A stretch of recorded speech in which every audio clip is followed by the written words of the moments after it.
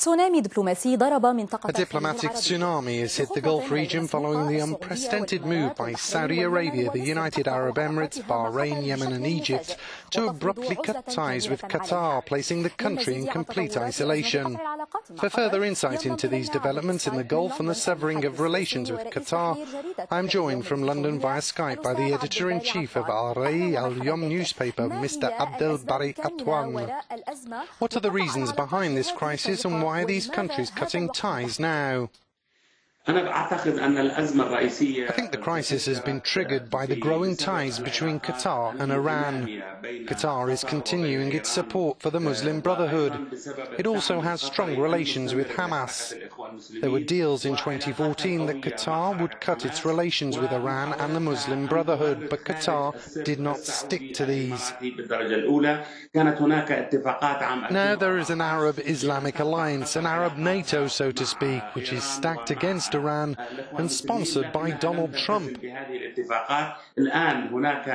It seems as if Qatar has distanced itself from this new alliance. How are you reading the Turkish, Russian and Iranian reactions to this Gulf crisis? I do not think that Turkey will risk any conflict with Saudi Arabia, the United Arab Emirates, Egypt and the US over Qatar. Russia is increasingly cozying up to Saudi Arabia, and I also don't believe Iran would enter into a war to support Qatar. You know, Iran didn't enter into the Syrian war in a direct way, and Syria is an ally. Do you think Iran will enter a war for Qatar?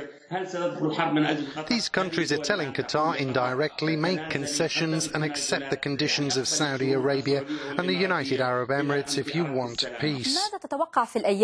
What do you expect in the coming days? And to what extent could the crisis escalate?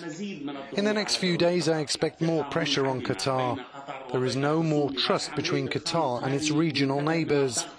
The latest decision is aimed at piling more pressure on Qatar so that it will fully commit to the other Gulf countries' conditions. Otherwise, these countries will move to Plan B, which in my view could be military action. أستاذ عبد الباري عطوان، شكرا جزيلا لانضمامك إلينا.